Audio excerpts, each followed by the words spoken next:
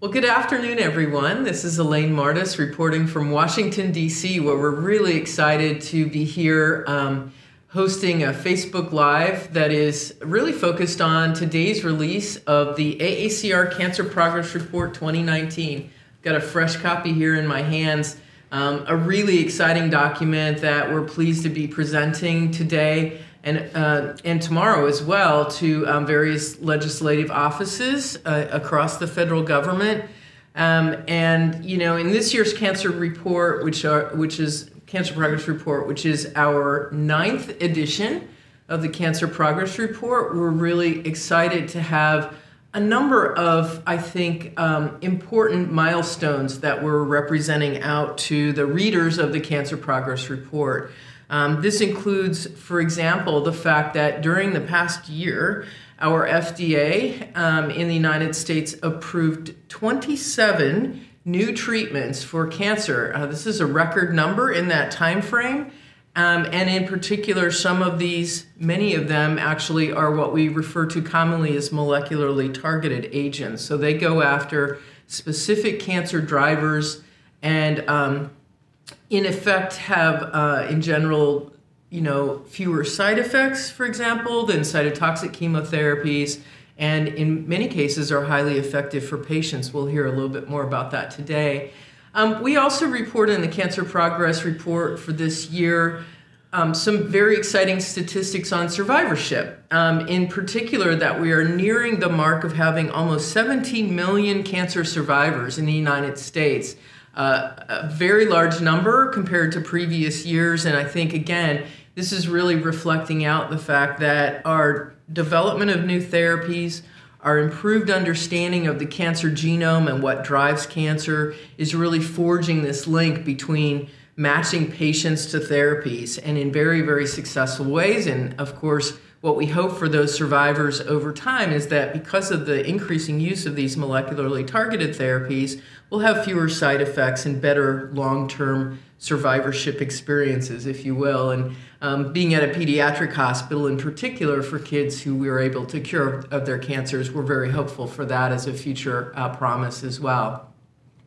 So there are many more things in the Cancer Progress Report. I won't bore you with all of the details. You can get one yourself, either in paper or available as PDF. What I really want to do, and in light of the comments I just made about survivorship, is actually welcome and thank the 3 cancer survivors that we have here today for the Facebook Live. In particular, these beautiful smiling faces you will also see in the pages of our Cancer Progress Report.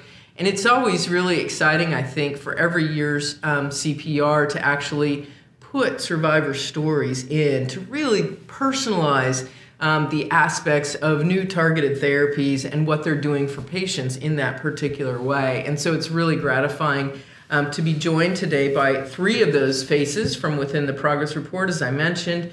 Eva Joseph, who's here just next to me, Keith Taggart, who's here in the middle, and Tama Hargraves there on the other end from me. And we're going to spend a little bit of time now just talking to each one of them, hearing about their cancer journey and understanding what they've presented in the context of the Cancer Progress Report, how cancer research, which is a really core component of what the AACR promotes, especially in Washington, hoping for increasing funding for the NIH and NCI in this important endeavor that we support, which is cancer research that aims to help patients in a myriad of ways. So I'm going to now just sort of transition to the patients that are here with me, and we're going to hear about each one of them. So first off, again, just closest to me is Eva Joseph. Eva, tell us a little bit about your personal experiences with cancer and why you think cancer research has been important to the success that you've experienced in your cancer journey. Okay, thank you. It's a pleasure to be here. I was diagnosed with cancer twice. The first diagnosis occurred when I was in California and was 2002. So the experience that I have for the first cancer treatment and the one for the second is just very different. Okay. The first treatment, I was diagnosed with cancer, stage 3 cancer. And I was treated with chemotherapy, radiation, and of course, a mastectomy. Sure. And this resulted in a number of symptoms, not least of which, as far as I'm concerned, was I lost my hair. Right. So that was pretty traumatic. But, you know, you go through what you have to survive. And then in 2014, after I thought I had cancer beaten, 10 years after I had been diagnosed with my first cancer, I started having shortness of breath. I didn't have the ability to walk upstairs without help. And it soon became obvious that I needed to go to a doctor. I went to the doctor, and they found a tremendous amount of fluid on my lungs. Okay. And they withdrew that, sent me to X-ray, and unfortunately, X-ray showed that I had 2 spots on my lung. And the diagnosis eventually, after treatment and tests and everything, I was diagnosed with stage 4 cancer. And I never knew anyone who lived through stage 4 cancer, so I was scared. I was really afraid. I literally thought I got a month to live or something. I didn't even ask. But then one of my oncologists told me about a clinical trial and found me a position in the trial. Yeah. And it's a study. You don't know whether you're getting the placebo or the real treatment. But I felt that was my best option at that time. And so at first, I did have similar symptoms, side effects rather, to the one that I had in 2002. But the nausea, the vomiting, a loss of hair, all just seemed to reiterate how bad my cancer was. You know, it didn't tell me I was getting better. But as I continued the treatment, something happened. The immunotherapy kicked in, and I started feeling stronger. And as a result of that, I am now able to do what I wasn't able to do before. My husband and I moved to Portland about 5 years ago, and the whole purpose was we wanted to get to know the Northwest, take little side trips, you know, and get to know the people and the culture and everything. So we've been able to do that. What I want to say is how fortunate I am to have had the opportunity to receive immunotherapy. I don't think I would be here today without it. I want people to know that this new immunotherapy is providing hope for people like me who thought they had no chance to live and that it only came about because of cancer research and the hard work and money that supported it.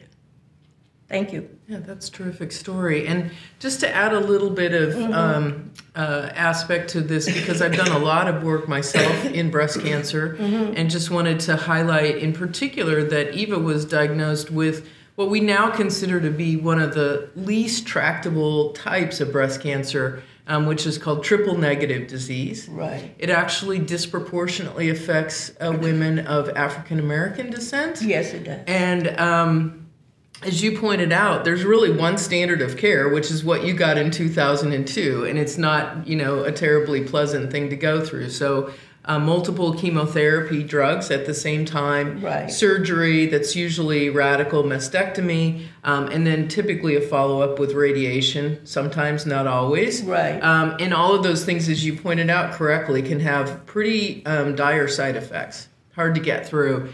You're a bit unique in that most women with this type of diagnosis and this type of breast cancer actually relapse within about 2 years. So I think, you were very, very fortunate to have that 10-year period between your first diagnosis and your second. But obviously, once the second diagnosis with metastatic or stage 4 disease comes around, typically then the survival is pretty truncated. You're right. Yeah. Right. So the other great thing about EVA, and as we're talking about in the Cancer Progress Report, one of the drugs that was FDA approved this year is a drug called, with an almost unpronounceable name. It is unpronounceable to me. It's called, let me give this a try. Okay. Atezolizumab. How's that sound? That's a mouthful, right? And atezolizumab is now the first new therapy that's been approved for triple negative breast cancer in a very, very, very long time. So it's super exciting. So I had triple negative breast cancer at the right time. You did. You absolutely did. And it's interesting, too, that you say that, because I've talked to so many cancer survivors who, have literally tried multiple therapies. You got lucky the second time they picked the right one. But, in terms of the duration of benefit that they got from that, sometimes that gives them just long enough for a new drug to be approved that they then benefit from. Mm-hmm. So it's a really interesting dynamic about, how much benefit we get and how long it lasts, because sometimes that can be just enough time. You're right. I am very lucky, because the life expectancy with someone with my type of cancer is about 18 months. Yeah, that's exactly right. I have been here for 4 years. Yeah. So it's working. It's great. Yeah, that's a really wonderful story. Thank you so much. I think we'll see how this conversation develops out, but we'll move on next to Keith Taggart, who's here in the center of us ladies. Lucky guy, you are.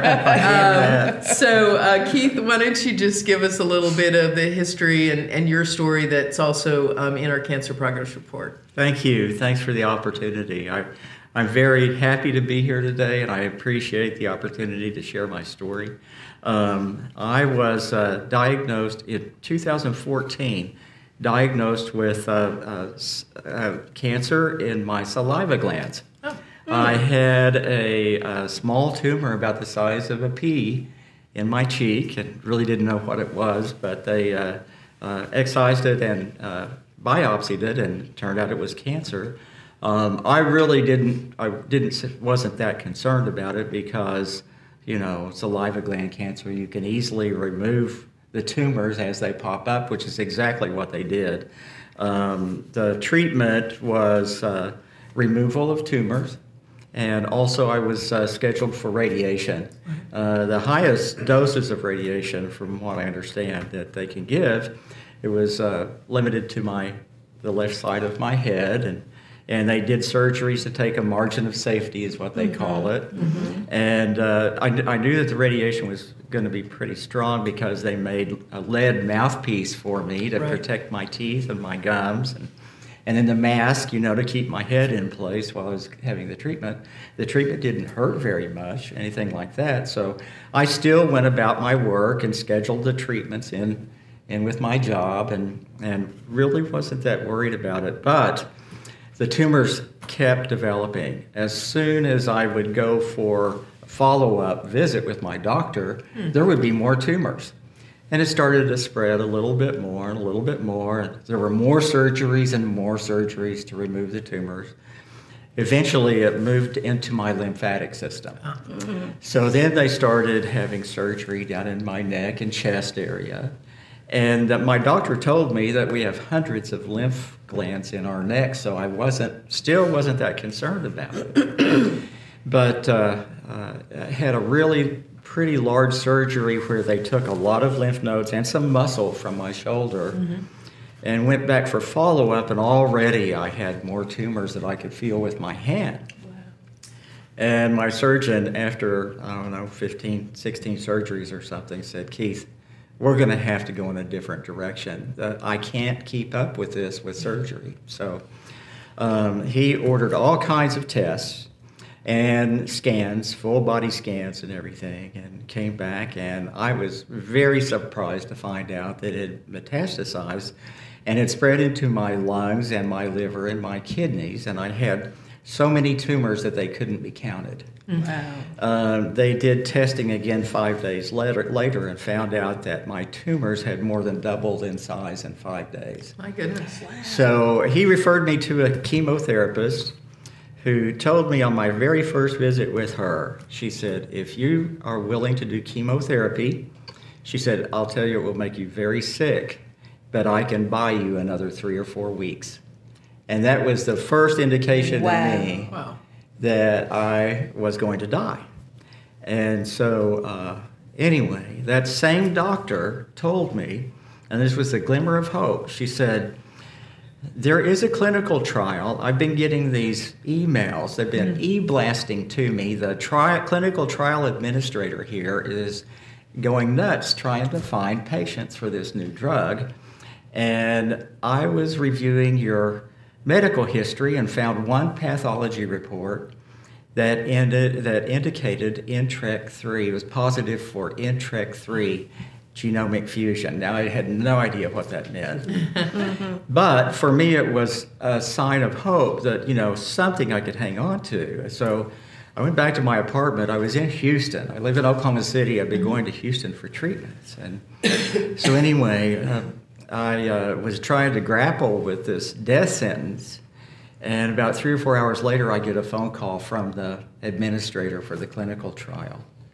And she asked me if I'd be willing to go through some tests to see if I would qualify. And well, absolutely, yes, I jumped on it. And a week later, on the day that I was supposed to start chemotherapy treatments, I started the clinical trial instead for this new drug. The drug its generic term for it is larotrectinib, and it is for this kind of fusion that I have. And being number 6 on this drug, I could still, when I started, I could feel the tumors in my neck and my cheeks. And on the 4th day, I could no longer feel those tumors. It happened that fast.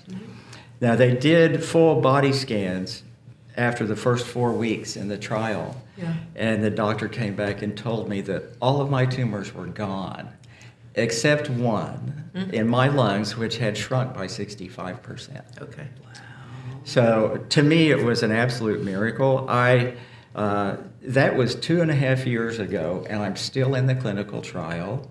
I've not had a new tumor since. I'm still taking this drug. The thing that's amazing to me, it's a pill I take twice a day, once in the morning and once in the afternoon. It has no side effects. I feel great. All of my cancer symptoms are gone. The fatigue, the weight loss, the vomiting, the diarrhea, all that's gone. I feel really good. All my vital signs are good. I don't miss any work because of it. I'm kind of a career guy, and this has kept me very, very healthy. The one thing that I will note is looking back, if I could have started this drug right off the bat, I could have avoided all the surgeries. And the thing is, the cancer treatments up till now they kill tissue. Whether it's surgery, radiation, or chemotherapy, it's designed to kill.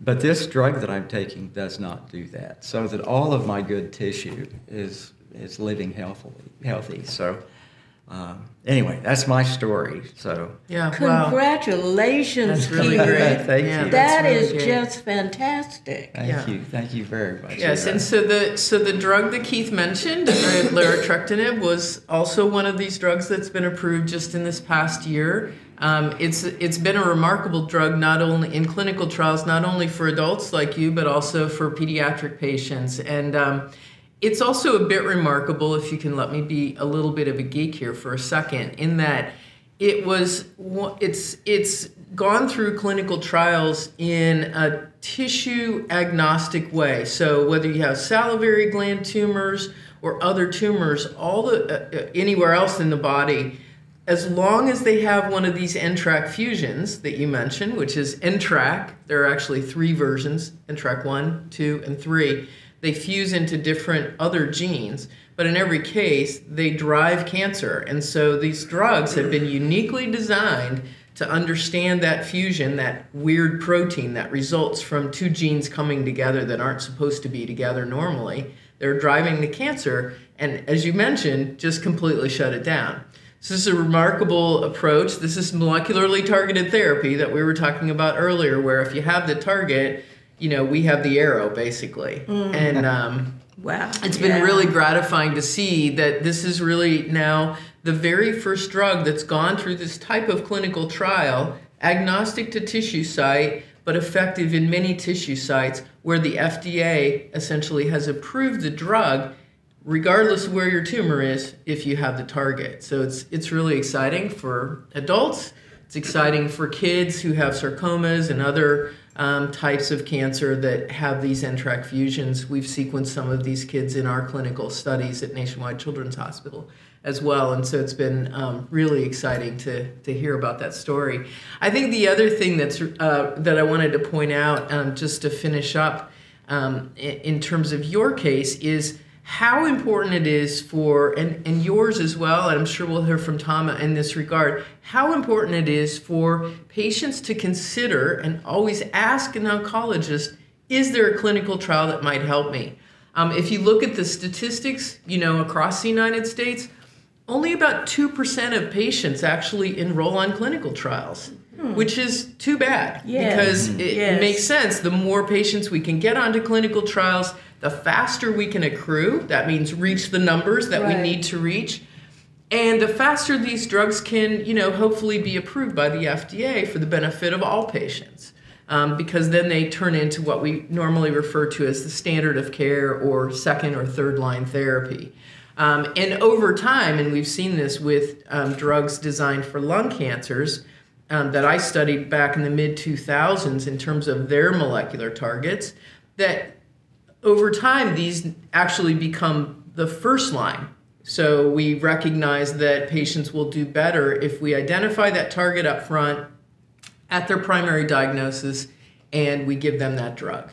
So it's I think, an exciting time to see more and more examples of these targeted therapies and how they're working. So thank you very much for that story, Keith.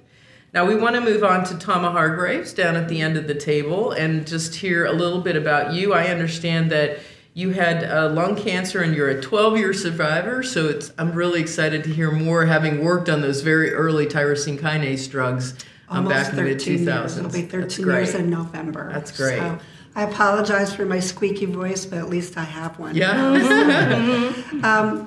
In 2006, I found a small lump on the side of my neck. Had no symptoms. My husband always said I was probably the healthiest I'd ever been, and had a very proactive primary care doctor, which I think is so important. Yeah. And he said, well, I don't think it's anything. You're too healthy, but let's biopsy it.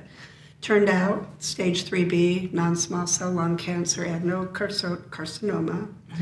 And so living where I live, we had 2 very good cancer centers, comprehensive cancer centers, UNC and at Duke.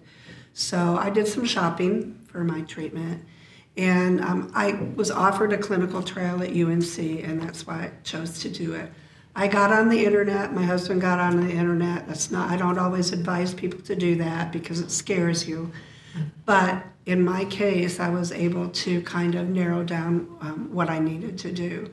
At that time, they were not doing any testing for molecular markers or biomarkers or whatever they call it. And so I just went ahead with what was a very aggressive clinical trial. It had higher dose radiation, high dose chemo, and a targeted therapy drug, one of the very first that was out there, called Tarceva. Sure. And so it was a 9-month clinical trial. I didn't really have the reactions to the chemo that you were describing as far as being sick. Did lose my hair. It came back a beautiful gray later. And the radiation is what got me, because it was 12% higher than normal radiation. Okay. What impressed me when they offered me this clinical trial was the oncologist actually sat down and hand wrote it out for me. Because when you're looking at all those papers and they're talking about all the things that you have to do or understand for a clinical trial, it's like, so he hand wrote it out for me, and that was impressive to me. Also impressive, he brought the team into me, the radiation oncologist, the nurse navigator. They all came in to talk to me. I didn't have to go from person to person, which is also a bonus. I did pretty well with the test, with the treatment. And in 9 months, he took me into his office and he said, well, what was there is essentially gone. Mm-hmm. And so things are great. The nice thing about clinical trials is they keep a close eye on you. They do. Yes, they do. So I went in constantly for checkups and scans and all of that. 3 years later, I went out of remission, and guess where I went out of remission? In lymph nodes in my neck. And they now think it was because they did not radiate in that area. Indeed. But I did have one met to the brain by then, so I had one treatment of CyberKnife, which is, to me, it was just totally non-invasive. It was impressive. They said, bring in your own CD. You can play your favorite music while you're having treatment. And so after that, and since that time, I've been pretty healthy. I do have compromised lungs because of the radiation, so I have to be careful of getting pneumonia and things like that. So I'll be watching this to see if it progresses. I also have, I don't really have fatigue from it, but I have to be more conscious of the things that I'm doing because we have to keep our lungs healthy. I retired in 2014 as a speech pathologist in the public schools after 42 years. Oh, wow. And yay me. Yeah. So I volunteered for a program at UNC's Cancer Hospital. It was new, called Patiently Navigators. Mm-hmm. It's now giving me an opportunity to work with thoracic and head and neck patients, one-on-one with the oncologist and the nurse navigators. And since that time, all of these years, 13 years later, the explosion of new treatments for lung cancer has just been overwhelming. The thing was, I found out I do have the EGFR mutation. They actually did test me for it 3 years later. Yeah. And my oncologist said, well, you don't have this one, you don't have this one, you don't have this one, but you're EGFR. He said, but we knew that. And I'm like, well, how did you know that? He said, because you had all those awful symptoms of reactions, side effects from the medication. I had the bad rash on my face. I had some GI issues, but it obviously was part of that success story for me. Yeah. So that, and so I am right now, I'm helping others and learning so much more about lung cancer because mine was such a limited knowledge at that point. Now it's just amazing. Amazing what's going on. Yeah, that's a wonderful story. Congratulations, and thanks for sharing it with us. I think it points out some really interesting comparisons and contrasts of the three stories that we've heard here. In particular, that you were receiving a molecularly targeted agent combined with the standard of care at the time, so surgery, chemo, radiation. That's oftentimes how we sort of add these new things into the mix so that we can compare them to the standard of care without that targeted drug. And so you were on the arm of the trial that got that drug, probably because they knew you had the mutation. But in your case, Eva, and in your case as well, Keith, you really just received a drug up front. You know, both in the metastatic setting, which is often where we start with new drugs, but in isolation, and really maybe either in comparison to the standard of care, or in your case, because NTRK is such a unique target, and your tumor type was actually quite rare, that probably you just got on by virtue of having the right alteration in your tumor genome. So it's really interesting how these different drugs play out, how they come into the reality of cancer patients, and how clinical trialists sort of devise ways to introduce these in a setting where, over time, and again over a number of patients, and based on the responses of patients, we get to the point where we can actually go to the FDA and say, this is really sort of the next best thing. And in some ways now, Tarceva isn't even first line anymore. They've now gone on to other drugs, and so these patients who had very similar cases to mine are on totally different medications than I even. And I wasn't a surgery candidate at all, so I see. I had too much lymph node involvement. So. Yeah. It was a big surprise. Yeah, that's really great. And so it's really wonderful to hear all of your stories, and to hear and to try and emphasize again, whether it's basic research, which led us to immunotherapies like you benefited from, whether it's basic genomics, which is what I do in my day job, that really reveals these molecular targets for different cancer types. Research is really what drives all of this, and having that fundamental understanding of what drives cancer allows us to design newer, more effective drugs, oftentimes in combination with other types of therapies. And I think over time is going to help us to get away from some of these more aggressive challenges that we're seeing.